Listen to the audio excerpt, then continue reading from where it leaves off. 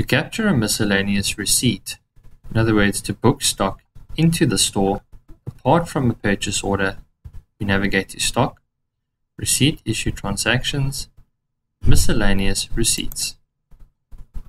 We select an entry transaction. We click on New on the right-hand side.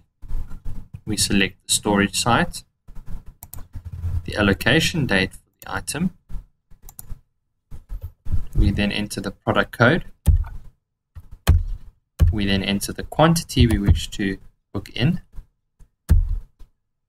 The status we will put as accepted. And we tab through the locations. The supplier lot or lot number will create on its own. We then click on the Create button on the right-hand side.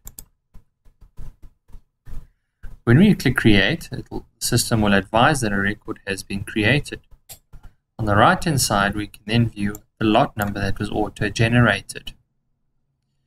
Should we do a stock inquiry, we'll be able to see that these items have now been booked into stock.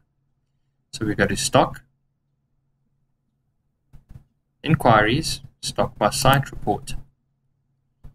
We then select the site, we enter the product, and we click on Search. You'll now see that your stock value has increased.